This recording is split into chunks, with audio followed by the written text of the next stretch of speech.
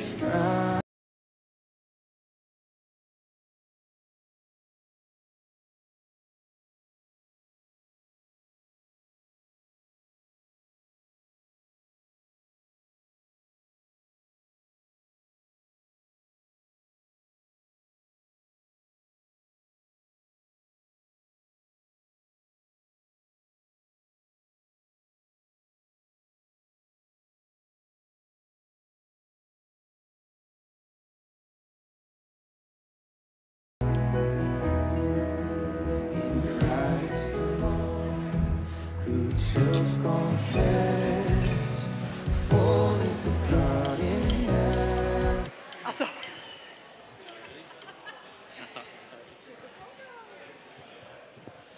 Well, good morning, everyone.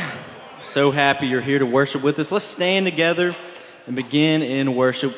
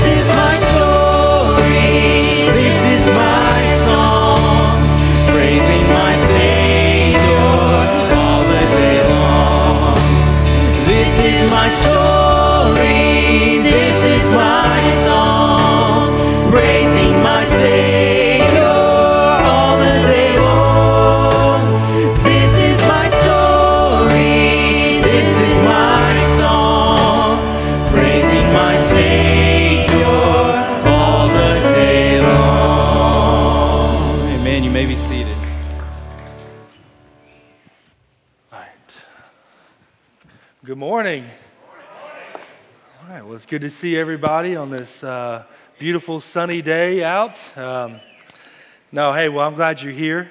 We've been praying for you. You're not here by chance. In fact, this morning our share team got to walk in the sanctuary and pray for every seat. And so as you walked in, just know that you've been prayed for this morning. So you're not here by chance. The Lord is going to do a work this morning in our hearts. I want to welcome you, obviously, to Hebron Baptist Church, where we exist to love God, love people, and make disciples. And I pray that your week has been great, despite today's weather. We are here to worship Jesus. Amen?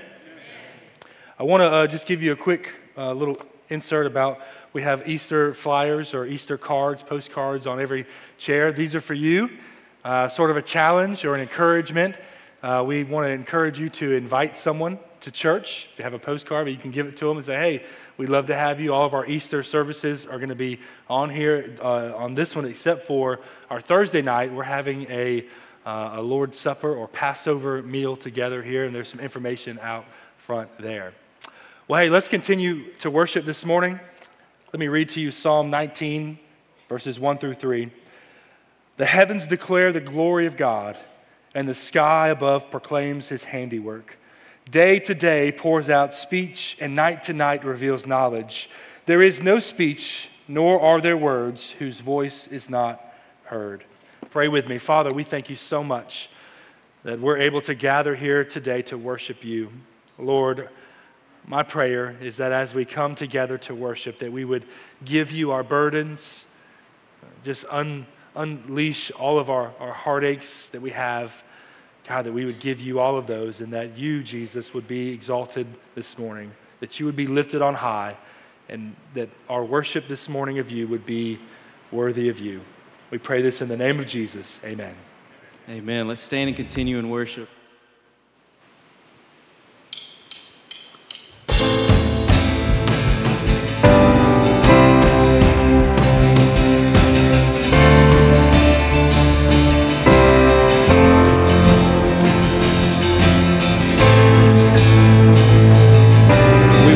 In the highest today, we sing out to our God and King, Jesus Christ. Let's sing together. All creatures of our God and King, lift up your voice and with us sing. Oh, praise Him.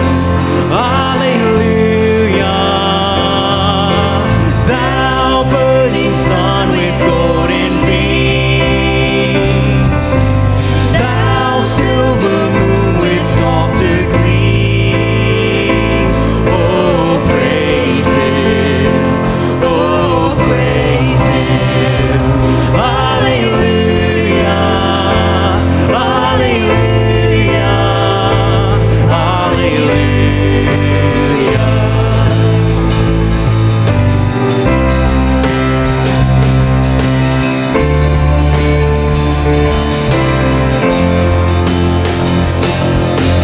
Let all things that Creator bless,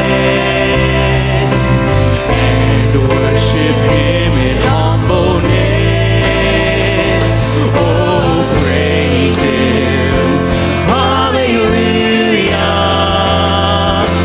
Praise the Father, praise the Son, and praise the Spirit, three in one. Oh, praise Him, oh, praise Him.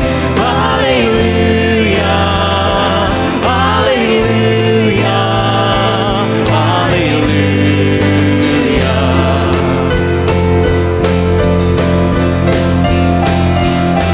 All the redeemed washed by His blood, come and rejoice in His great love. Oh, praise Him, hallelujah. Christ has defeated every sin. Cast all your burdens now on Him. Oh, praise Him, oh, praise Him. Hallelujah, hallelujah, hallelujah. He shall return in power, come on. He shall return in power to reign. Heaven and earth will join to say, oh, praise Him, hallelujah. Then who shall fall on bended knee? All creatures of our God and King. Oh, praise Him, oh, praise Him. Hallelujah,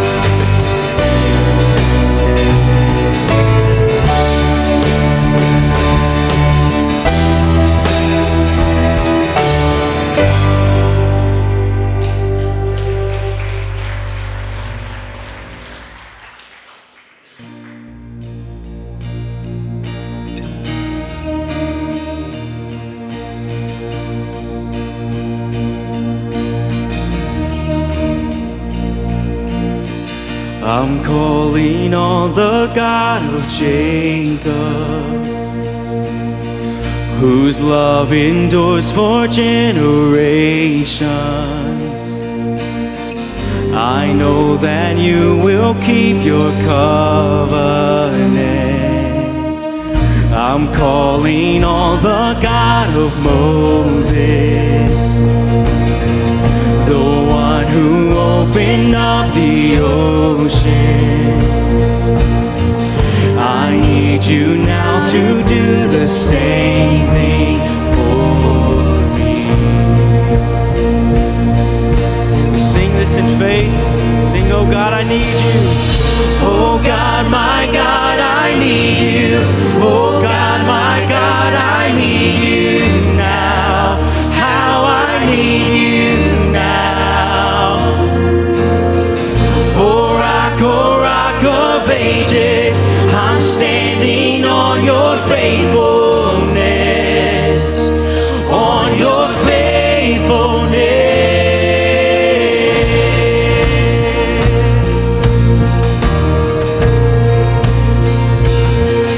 I'm calling on the God of Mary, whose favor rests upon the lowly. I know with you all things are possible. I'm calling on the God of David, who made a shepherd boy courageous. I may not face Goliath, but I've got my own giants. Oh God, my God, I need you. Oh God, my God, I need you now. How I need you now. Oh rock of ages, I'm standing on your faithfulness, on your faithfulness.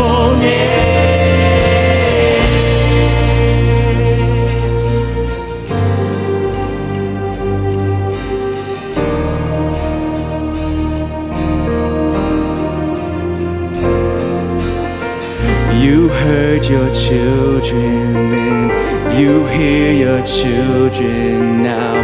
You are the same God, you are the same God. You answered prayers back then, and you will answer now. You are the same God, you are the same God.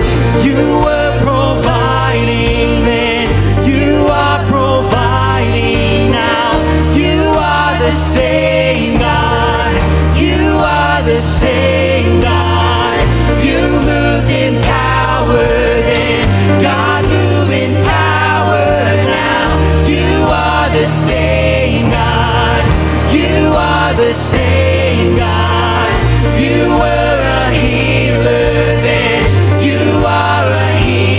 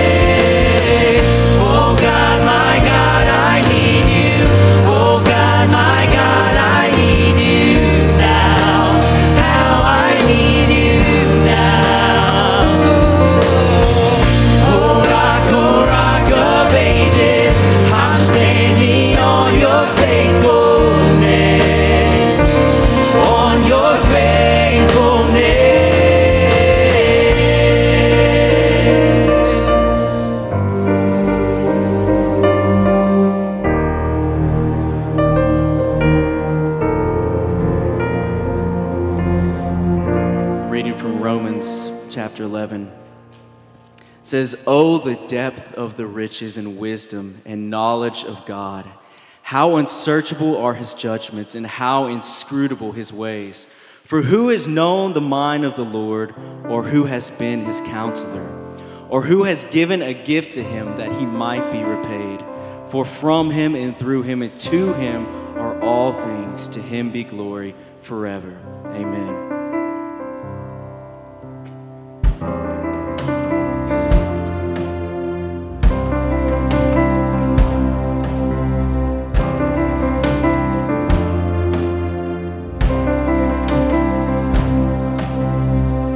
Who else would rocks cry out to worship? Whose glory taught the stars to shine? Perhaps creation longs to have the words to sing, but this joy is mine. With 1,000 hallelujahs, we magnify your name. You alone deserve the glory, the honor, and the praise.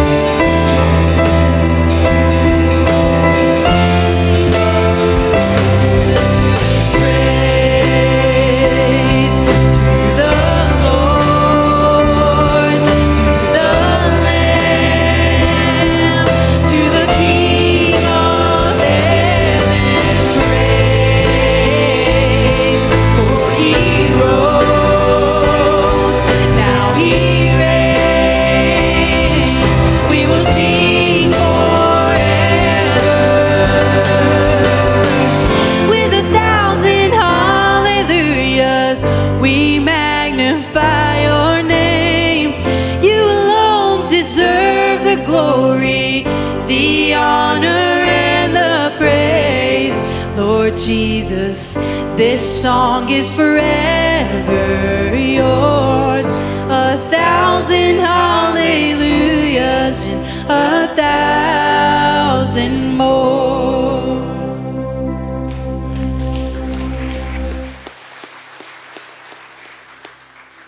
As we worship and we think about our great God and Savior, Jesus, and we don't have the words sometimes, at least I don't have the words to think about how much He deserves our praise. 1,000 hallelujahs is not enough. 1,000 more is not enough. For all eternity, you and I, as believers, as followers of Christ, we're going to be singing His praise because the Lamb was slain. He took sin, nailed it to the cross, that you and I can have forgiveness and a right relationship with God. It's not that we're just forgiven, but now we have the ability to have a relationship with the Father. His love for you, His love for me knows no bounds. And as we come together to worship this great God and Savior, I pray that your hearts would be encouraged. That whatever lies you're believing, that God doesn't love you, that He doesn't have mercy for you, that He doesn't have grace for you, would be cast to the wayside. Because it is evident that He loves us. The cross proves it. Come and we worship. We love you. We thank you for your grace and your mercy for us. And Father, as we come to continue worshiping through tithes and offerings, we pray, Lord, that you would be glorified. That you would take this offering, not just of our voices, but of ourselves, and use them for your glory. We thank you. In the name of Jesus we pray. Amen.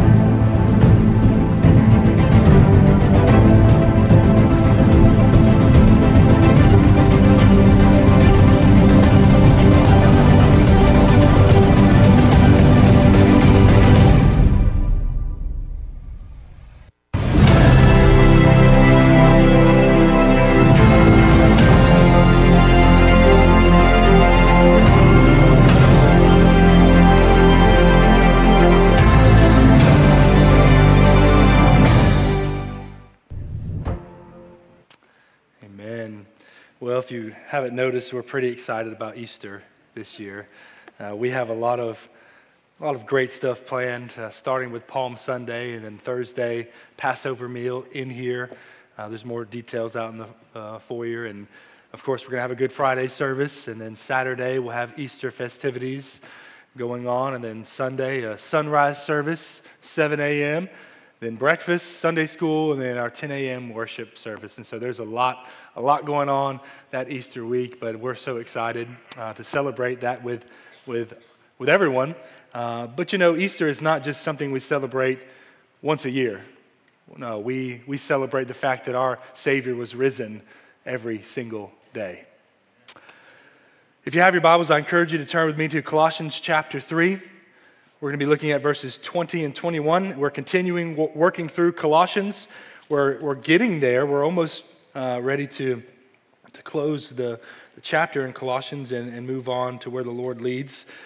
But we're continuing sort of part 2, what it means to live out Christ-centered relationships in the home. Last week we looked at the relationship between husband and wife and how God has ordered that relationship and how we should live Christ-centered, gospel-centered lives in the relationship of a husband and wife. And really it all stems back to Colossians chapter 3, verses 1 through 4, where Paul is admonishing the believers to take on the mind of Christ. He says, if then you have been raised with Christ, if you're a Christ follower, then Paul is speaking and saying, if that's you, now you're to take on the mindset of Christ. You are to think heavenly. You're to have a heavenly mindset in all things. And Paul is systematically walking through what it means to live a Christ-centered life in the midst of this world, in the church. And today we're looking at the household, part 2, between children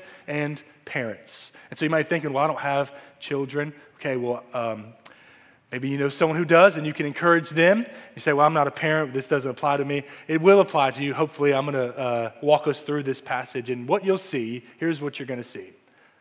Paul is telling us, no matter who we are, what we do, we're called to live a Christ-centered life, a gospel-saturated life, no matter our context. Parents, single, children, whoever you are called to walk out the gospel. Let it bear fruit in your life in every context. Colossians chapter 3, verse 20. Children, obey your parents in everything, for this pleases the Lord. Fathers, do not provoke your children, lest they become discouraged. Gracious Heavenly Father, we come once again and ask that you would speak, O Lord. Your people are gathered. Speak. In Jesus' name, amen. Well, first off, we see that Paul is addressing the family to be Christ-centered, be a Christ-centered family. And the first people in this category he addresses is children. Paul is and you'll notice here, I love what Paul's doing. He's addressing children not just because Christian parents have children. I love what O'Brien says. He's addressing children in the Christian household, but he is also addressing children as members of the church in their own right, as responsible persons within the congregations. One of the things that you hear often in ministry is that the youth, the children, are the future of the church. And in one sense, that's right. They are the future of the church. But on the other sense, we need to understand that they are the church right now. From the nursery to the 100-year-old, we are the church together. It doesn't matter your age. We together are considered the church, the called out ones. And what the church has to have, we must get from this mindset of silos, thinking in silos. What do I mean by that? Corey and I talk about this, Tyler and I talk about this a lot, where we don't want to approach church in silos where, oh, that's children's ministry, that's kids' ministry, that's youth ministry. No, we're together, we're one. How do we approach church ministry holistically, together? I remember as a student pastor back in Florida, we had a meeting, a church council meeting one day, and somebody was asking a question, and I brought my advice, said, hey, well, I think this, and she said, oh, well, you don't matter, you're youth. I said, oh, whoa, hello. Nice to meet you. And, just that mindset that, oh, well, that's children over there, and that's youth over there. No, we're one. The church is one together. And you'll see all throughout the New Testament, Paul is encouraging older women to teach younger women, older men to teach younger men, this idea of discipleship. This means that all hands must be on deck. This means that some of you have, as Dr. Talbert says, less days in front of you than you do, how does he say it? I just messed it up. Some of us have more days in front of us than we do behind us. And some of us have more days behind us than we do in front of us. And sometimes the thinking is, well, I don't know, I don't have much to offer anymore. Oh, well I've served and I'm getting to a point where, I just can't do much. Brothers and sisters, you can do much. In fact, one of the things that you can do that greatly benefits our church and our people is pray. You might not be able to get up out of bed like you used to and walk like you used to and serve like you used to, but hear me. You can pray. You can lift up our church. You can lift up the children. You can lift up the youth. You can lift up the leaders. You can pray. I'll never forget my grandmother, who is less days ahead of her, in her 90s, late 90s. She says, Travis, I'm ready to go. I said, Grandma, you might be ready, but the Lord's not done with you. And she goes, well, I just sit here all day. What am I supposed to do? I said, Grandmother, you have 13 great-grandchildren. Pray for them. She goes, well, I do. Well, keep praying for them. Lift them up. This is what God has called you to do right now in this moment, is be an intercessor. Pray for them. Continue to lift them up. And I just remember leaving my grandmother and being encouraged because she was encouraged. It was like she remembered her purpose in a sense. Like, yeah, I have this family that I'm called to lift up in prayer. And so let me just go ahead and say that there are no silos in churches. We put silos on them, but we're one holistically together, from the children, youth, adults, senior adults. We are one. And as a church, as we're moving forward in one body, we have to think like that. And so Paul is addressing children as members of the church in their own right. He's saying, children, obey your parents in everything. Now, what is obedience? Obedience is the simple process of hearing, understanding, and responding. Now, I'm going to give a couple examples from our home, and I want you to understand we are not professionals at all. In fact, we don't have this all figured out. And those of you with children, and if you've had children, I think you would agree with me, we don't have this all figured out. There are no perfect parents. So what I'm going to share with you is some things that we've done in our home that seem to be working, but by no means are we the standard. I'm just going to go ahead and say that. You come to my house, you'll probably leave like, oh, we got to get out of there. It's it's rough, okay? Maybe that's just me. Anyone else? Amen? Okay, a few of you. One of the things that we try to teach our children is this idea of listening and obeying, right? And so whenever our children are not listening, obeying, which happens frequently, we say, listen and obey. Now, usually it goes one ear out the other, but we want we're praying somehow that as we continue to say, listen and obey, that it sticks. That it just somehow just stops in the middle, right there in the middle, and they just say, oh, listen, hear, understand, and obey, right? And this is what God is calling children. And by children, sometimes we think, well, what does it mean to be a children? Well, I know in Jewish culture, in the first century, young boys didn't become men until their bar mitzvah.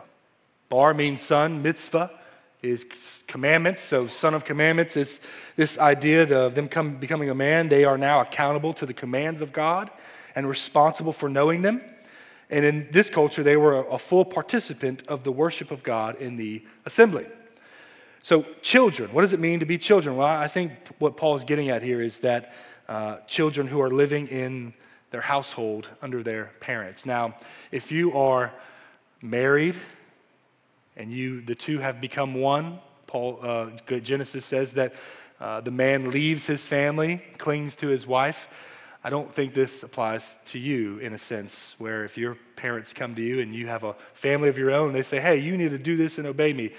Just throwing that out there. You need to understand that you're one. And I see some parents here with their parents. Just take that as you will. But God has always commanded children to obey their parents. In Exodus chapter 20, verse 12, the command, honor your father and your mother, that your days may be long in the land, and that the Lord your God is giving you. and in Exodus chapter 21, verse 15, actually ordered the death penalty for any child striking father or mother. Obedience to parents is really submission to God. Paul is saying that the obedience of children to their parents should flow from their submission to Christ. Parents and their relationships to their children was a big deal.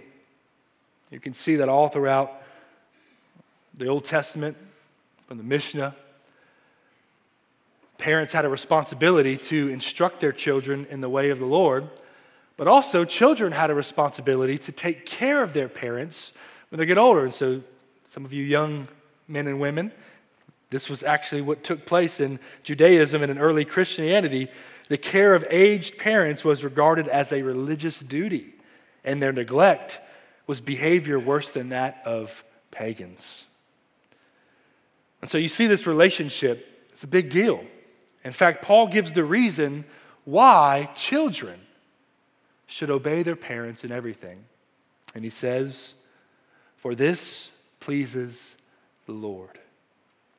This is the aim of everyone who calls Jesus Lord, to please him. And children can please the Lord by hearing and obeying their parents. Does that mean that there's ever going to be a moment when children should not obey their parents? This might sound bad, but yes, there actually are times when children shouldn't obey their parents. And children, listen closely. This is not a card for you to go and say, well, Pastor Travis said I didn't have to obey. Let me tell you when it's appropriate to disobey parents. Paul is not saying that obeying parental orders might be contrary. Paul is saying that to obey parental orders that might be contrary to the law of Christ is when you must obey the law of Christ rather than man. We see that all throughout Scripture. In Acts chapter 5, verse 29, Peter and the apostles addressed the leaders who charged them not to speak of Jesus, that they must obey God rather than man. Shadrach, Meshach, and Abednego stand before King Nebuchadnezzar, and King Nebuchadnezzar gives them the charge. Fall down and worship this golden image that I've set up. And if you don't fall down and worship it, you're going to be thrown into the fire. Shadrach, Meshach, and Abednego said, "O King Nebuchadnezzar, we will not bow down and worship this idol that you have set up. Even if it costs us our lives, we worship the Lord God only." And they did. They got thrown into the fire. They disobeyed man to obey God. If obeying man leads us to disobey God, then we must disobey man and obey God. So children, hear me. If you are in the Lord, then you are called to obey your parents because your aim is not simply to please them, but to please and honor God. And by submitting to your parents, you are submitting to Christ. Paul also addressed another member of the family, fathers. Really, this word in the Greek could mean parents, so it's parents together. Do not provoke your children, lest they become discouraged. This word provoke can mean embitter or irritate. This idea of them becoming discouraged is from this Hellenistic Judaism period. Severe punishment could be meted out for disobedient children. And Paul seems to be addressing the parents not to be so severe in their punishment and overcorrecting their children so that their spirits are broken. That's what that is getting at. It's not to be overbearing that you crush their spirits. And unfortunately, sometimes the obedience of children to parents can be overemphasized and verse 21 left out. And sometimes verse 21 can be overstressed and verse 20 forgotten about. No correction, no discipline. Children need both. They need to learn to be obedient to their parents, and the parents must reassure their children that they love them and accept them, not based on their actions or lack of actions. I love what N.T. Wright says as he comments on this passage. The Christian father is not to overcorrect or harass his children, or they will become discouraged, which refers to a listless, sullen resignation, a broken spirit. To be discouraged as a child means to think things like, I'll never get it right, or all he does is criticize. He'll never love me. And John Newton is reported to have said, I know that my Father loved me, but he did not seem to wish me to see it. Christian fathers should be sure their children are as sure of their love as they are of their own authority. What is Paul saying? He's saying from Colossians chapter 3 to put on the mind of Christ, compassionate hearts, meekness, humility, love, forgiving, and let that radiate into the home. Not just between husband and wife, but between parents, children, all those in the household. Let the gospel bear its fruit within the home. Paul is saying that you and I should have a gospel-centered home. 2 points this morning I want to encourage you with what it means to have a gospel-centered home. Well, the first point is simply this. We're called to live out the gospel in our home. This means putting on compassionate hearts, kindness, humility, meekness, patience, bearing with one another, forgiving one another, and above all, putting on love. Parents and children, be Christ-like in the home. Children, submit to your parents as they submit to Christ, being patient with one another, forgiving one another. This is what it means to live out the gospel in your home. Now, I grew up, my father was a disciplinarian, which is a nice way of saying he beat us. Just kidding. We got to a point where, Mom we'd get in trouble at home. My brother and I are about a year apart, and so you can imagine both two rambunctious young little boys, and it was just chaotic. I admit it. It's pretty chaos, and my poor mom just didn't know what to do, so she would call our father and say, they're acting up, they're doing this, and she would tell us, when your father gets home, you're getting a paddling, and she would say it in a couple of different ways. And so we knew that when Dad pulled into the yard, we had a Nissan Frontier, and the belt squealed, and so we could hear it coming down the street. And we knew when Dad came, it was time to hide. It's just what it was. He was coming, and he wasn't coming bringing chocolate, right?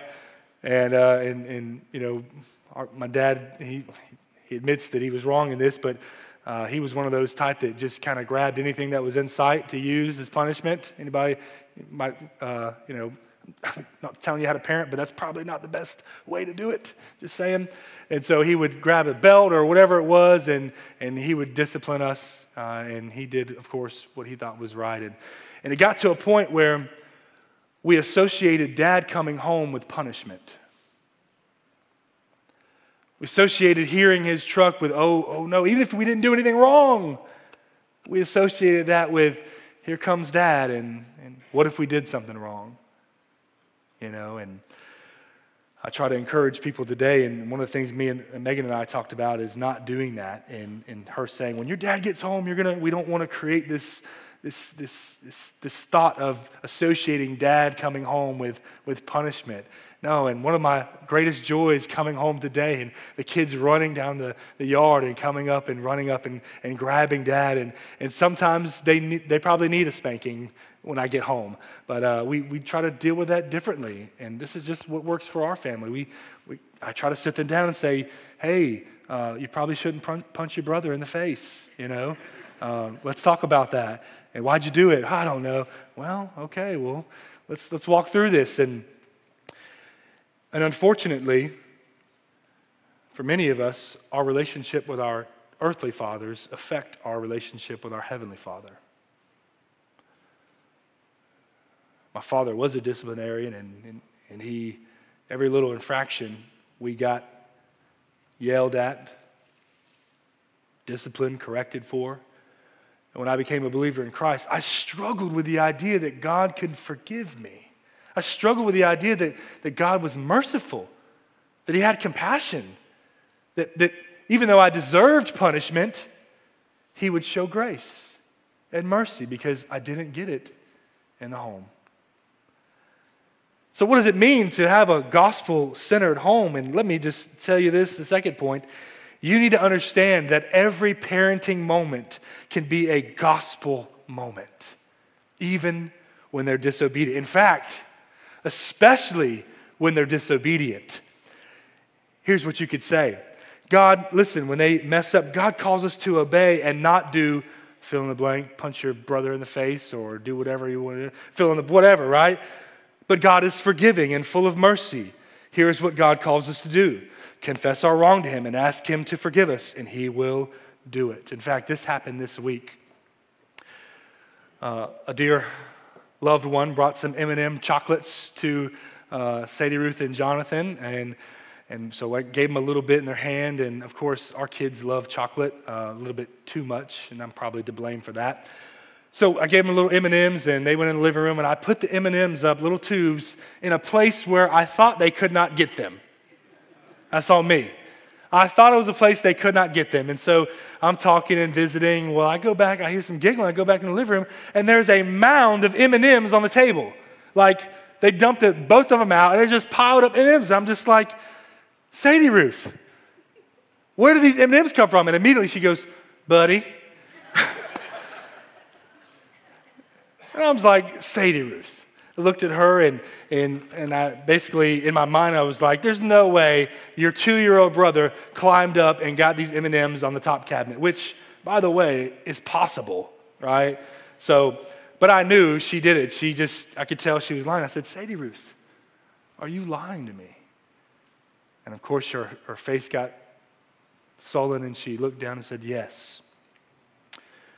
And I said, Sadie Ruth, I got on my knees, I got to her high level, and I said, Sadie Ruth, lying is a sin before God. And you could just see the tears welling up. And I wasn't mad, I wasn't upset, I just told her, hey, lying is a sin before God. And I asked her, what do we do when we sin? And she said, we ask Jesus to forgive us. I said, that's right. So what do you need to do? And she prayed and said, Jesus, will you forgive me? Yes. Yes, He will. He's full of grace and mercy and compassion. And 1 John 1:9 says that if we confess our sins to Him, He is faithful and just to forgive us and to cleanse us of all unrighteousness. Is that not what you and I need to hear? When we sin, when we fall, when we mess up, God will forgive you. Turn to Him and ask for forgiveness. He is faithful and just to forgive you of all of your sins. And it's what they need to hear as well. They need to understand the gospel. And here's my hope and my aim is that at a young age, when she messes up, instead of hiding in guilt and shame, she knows to run to the Father, who's full of mercy and compassion, and say, will you forgive me? And the answer is yes. Yes. Full of mercy, grace, and compassion. And when we come to Him and confess our sins to Him, He is faithful to forgive us and to cleanse us of all unrighteousness.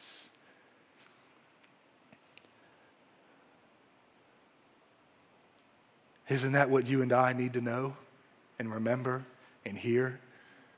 It's funny how the only thing that sometimes separates us from our children is age difference. They're sinners in need of grace. And newsflash to you and I, we're sinners in need of grace. And as the recipients of God's mercy and grace, we're called to shower and show that to those around us. How much more to our own household? How much more to our spouse? How much more to our children? Even when they don't deserve it. Because you and I don't deserve it either. But God loves and God forgives. Every parenting moment can be a gospel moment, especially when they're disobedient, even when they're obedient. Praise them. Hey, great job. You're doing an incredible job, and you did this, and we're so proud of you, and the Lord loves you, and He's great. He has mercy for you and grace for you. But above all, reassure them of your love for them, no matter their behavior, attitude, or manner. Because even on our worst day, God loves you, forgives you, and accepts you as his child. And aren't you grateful for that? Aren't you grateful that God doesn't look at you when you mess up and say, one day you'll figure it out. One day you'll make it work. I'll just try harder. No. He gives grace. He gives mercy. He walks alongside you, teaches you, comforts you. And we're called to give that, not just to our children, but to all those around us. And here's this beautiful picture. When every member of the household lives out the gospel, there will be compassion, there'll be love, there'll be mercy, there'll be forgiveness. Every day will be a new day where mercies are new. Because every day you and I wake up, mercies are new with the Lord. So my encouragement to you as we continue looking at what it means to be Christ-like in the household is to make the gospel central first in your hearts and paramount in your homes. In your parenting, put on the gospel lens. Let every member of the home be saturated in the good news of Jesus Christ. Does this mean that you're going to be a perfect parent? No. Does this mean you're going to be a perfect child who's completely obedient all the time? No. You'll have moments of weakness, you have moments of failure. But the gospel says despite of that, there is good news. In spite of our failure, God meets us. Even in our darkest moments, He meets us, forgives us, cleanses us, and washes us and renews us. Most importantly, as we close, I want to remind every one of you who are hearing this message this morning that you need to make the gospel anchored in your heart. Preach it to yourself. It's funny how you and I, we have what Paul David Tripp calls spiritual amnesia. How easily we forget how good and compassionate God is. How easily we get caught up in our mess of a life, our failures. We maximize that and we minimize God's grace and mercy. Some of us believe the lie that we've messed up too many times. We believe the lie that even though we've confessed this sin, we just keep doing it. We just can't get our act together, so God is just going to wash us away. We believe those lies, and yet the Bible says otherwise. The Bible comes and says, no, God is merciful. His mercy is new every morning. His faithfulness for you and for me knows no bounds. In fact, not only does He forgive our sins, He remembers them no more. Even though you might remember them, and even though the devil will bring them up and remind you of all your faults and failures, you can look to Him and say, yes, I am those things, but Christ paid for them.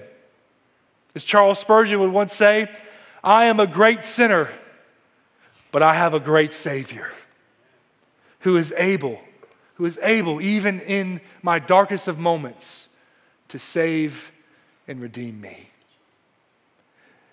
Stop believing the lies, brothers and sisters. God's mercy for you knows no bounds. His grace for you is new every morning. In fact, one artist would say, if grace is an ocean, we'd all be sinking. John chapter 1, verse 16. By His fullness, speaking of Jesus coming, we have all received grace upon grace. That's what God has for you. And that's what God calls us to walk in, to breathe in, to live in. May that be on the forefront of your mind forevermore. Pray with me. Father, we thank You for Your grace and Your mercy. Lord, we thank You for Your gospel message, the good news of Jesus coming and paying the debt that we owed, living the life we should have lived and dying the death that we rightly deserve. But God, you raised him from the dead, that those who would place their trust in him could be completely forgiven and freed from the tyranny of sin. Father, may we be people who are reminded day after day of your good works. May we preach the gospel to ourselves. And most importantly, may our homes be saturated with the good news of Jesus Christ. Father, give us wisdom as we walk as sojourners in this world for you. God, give us grace as we fall. And God, remind us of your compassionate mercy and how it's new every single morning. Thank you. In the name of Jesus we pray. Amen. Well, brothers and sisters, as we enter into a time of invitation, I want to remind you that we have our prayer or share team in the back. If you need prayer, look, they're right there at the back door. You can just walk back there, and they'd love to grab your hand and lift up any needs you have. You're more than welcome to come to these stairs and bow the knee as an altar to worship before the Lord. If maybe for the first time you're hearing about what it means to be in Christ, to accept this gospel, this good news of what Jesus did for us, you come forward. I'd love to talk with you what it means to follow Christ, to give your life to him, to trust him and be saved from your sins. But I encourage all of us this morning, as a reminder of God's goodness to us, that we will respond in worship. So let's stand and worship our great God.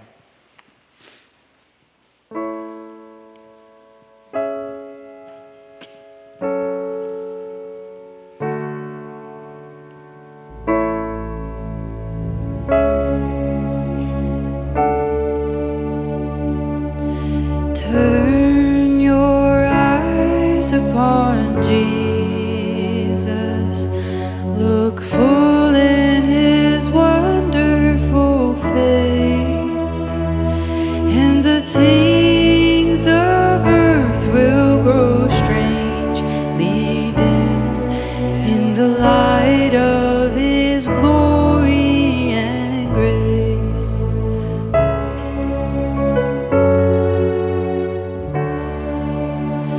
Turn your eyes to the hillside where justice and mercy embrace.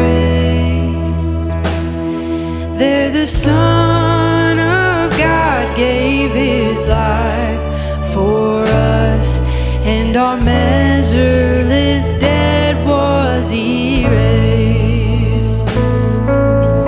Jesus, to you we lift our eyes. Jesus, our glory and our prize. We adore you, behold you, our Savior ever true. Oh Jesus, we turn our eyes to you.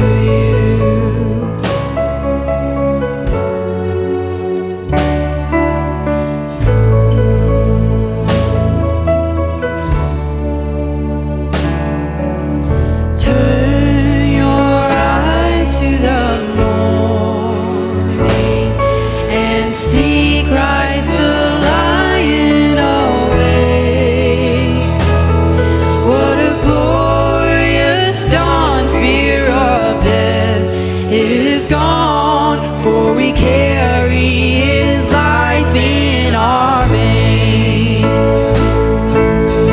Jesus, to you we lift our eyes. Jesus, our glory and our prize. We adore you, behold you, our Savior ever true. Oh Jesus, we turn our eyes to you.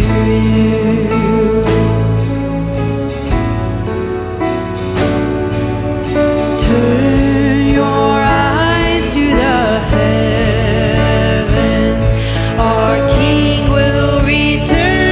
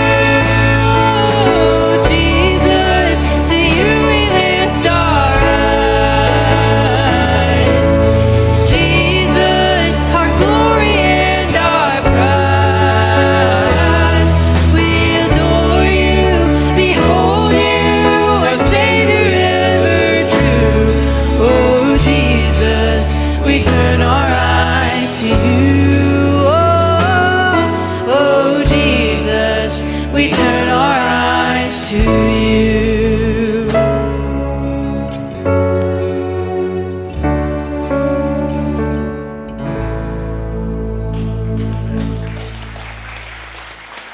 Amen. You may be seated just for a few moments, a few announcements as we close. I want to encourage you and remind you, next week starts our Easter festivities with the Palm Sunday. So encourage you to be a part of that. You can see these flyers. Hey, I want to challenge you, just, somebody, give them a flyer, invite them to church, invite them to Easter Sunday, not just Easter, but invite them to church. So I want to encourage you that. I don't normally do this, but I want to make you aware of a resource. Kind of alluded to a lot of that this morning. Paul David Tripp wrote a book called Parenting, 14 Gospel Principles That Can Radically Change Your Family.